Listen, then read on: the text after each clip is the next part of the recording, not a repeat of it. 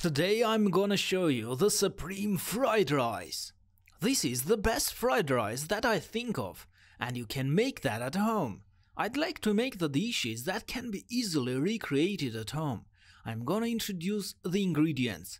We're gonna use Sato's rice, the instant rice. Although some recipes say you should cook rice for fried rice at first, my fried rice can be crazy good even if I use Sato's rice. This time I'm not gonna stick to the rice for itself. It's okay to use the normal hard rice as well. Okay, now let's use the microwave to warm up Sato's rice. Also 2 eggs. I know it's pretty rare for someone to use 2 eggs. This will be the golden fried rice that I make with this. It's a very yellow fried rice with a high ratio of yolk. The ingredients are pretty simple. You can use any kind of pork. The ground pork is good as well.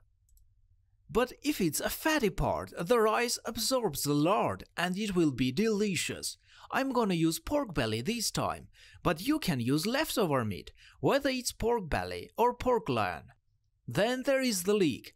We don't use these many leeks. We are gonna use these scraps. We'll use about 5 cm of them, chopped up into chunks. Ginger is optional, but I think it's better to add it. The aroma of ginger will make the fried rice higher in rank considerably. The ginger is thinner than a serving, about 3 grams. It's about the first joint of your index finger. This bit of ginger makes a high-quality fried rice. This video shows how to make the best fried rice with just a little bit of effort. Now we are gonna make the best fried rice ever. First of all, we are gonna cut the ginger into strips. Cut it from the side and chop it up really fine. This will give your fried rice a boost of power. Cut the leeks like this. It should be about 5 cm long and you will be fine. Chop up the slightly larger parts. Sprinkle the pork with a light dusting of salt. Cut the pork, cut it into smaller pieces if possible. It tastes better when it is evenly distributed with the rice. Cut it into fine dice-like pieces. If you cut it to this shape, it will blend well with the rice. Next is the eggs. Crack the eggs in advance. When you beat the eggs, they don't have to be completely yellow. It's okay if you can see a little bit of white. Then we'll do it. Keep all the ingredients you just use on hand. Make sure the Sato's rice is very hot. It should be just warmed up. Keep the seasoning on hand as well. First, half a teaspoon of salt and 8 shakes of seasoning powder we call Ajinomoto. My fried rice uses cooking sake, so be prepared. Sure you'll make the best fried rice ever.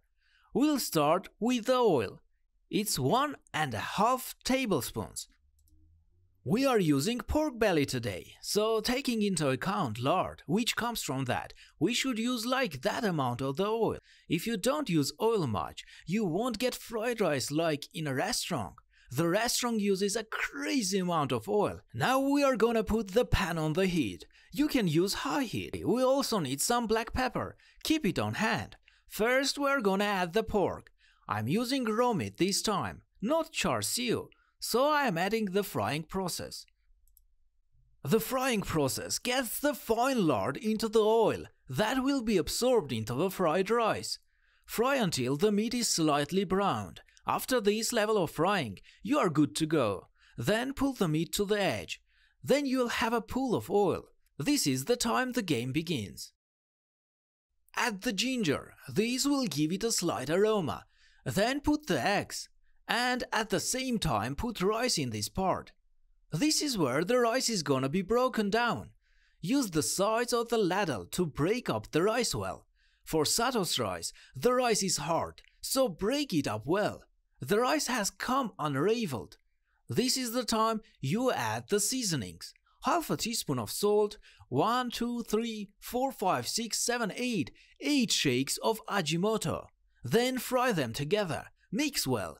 If the seasonings are solidified, it won't taste good. I toss the pan in habit, but it's okay if you don't. Then add the leeks. You don't need to cook the leeks that much. They will be sweetened if you slightly cook them, so put them here. Add 3 times the amount of black pepper you think you are gonna add here. If you add quite a bit of black pepper, the aroma will be really good. What do you guys think? Can you see how it's getting flaky? We are gonna add a tablespoon of cooking sake here. The sake will make it somewhere between flaky and moist. I do this because I believe that fried rice is better when it feels moist than just flaky. The other thing the sake brings is flavor. The other point is that the moisture in it reduces the greasiness of the fried rice. When the oil and the water combine, it becomes a dressing-like substance. Then it's already done.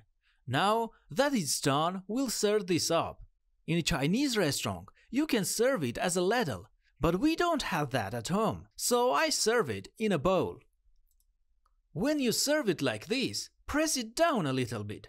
Put the plate on top and turn it upside down. This is what it looks like. It has turned into Chinese restaurant fried rice. The most important thing is the red ginger. Garnish with this. This makes a big difference. It looks cute. This is the supreme golden fried rice that the cooking expert really makes. I'd like to try it right away. This fried rice smells so good already. Let's try it. Let's have it. Can I tell you? I've never had this delicious fried rice before. It's too perfect. I really like my fried rice. I used to be a big fan of fried rice. It was quite a trial and error process, and I was making only fried rice. I'm still settling on this for simple fried rice. It's delicious, really good. As a point of reference, I like the aroma. The smell of ginger really brings out the goodness of the fried rice. And the meat, it's cut into small pieces and brought to your mouth with the rice grains of the fried rice. So when you bite into it, the juiciness of the meat will spread into your mouth. This very much gives the fried rice a premium feeling. This turned out to be a very tasty fried rice that I'm sorry I can't give you how it tastes through the video. No doubtful taste. I know I'm being cheeky, but it's insanely delicious. I would like to eat the red ginger with it.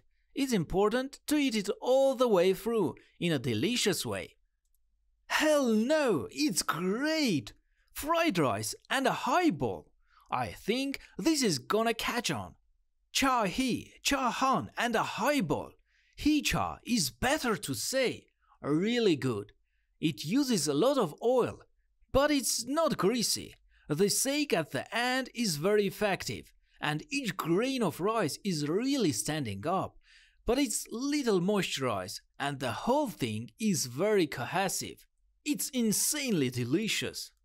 This is complete. If you like it, please give this video a high rating and subscribe to the channel.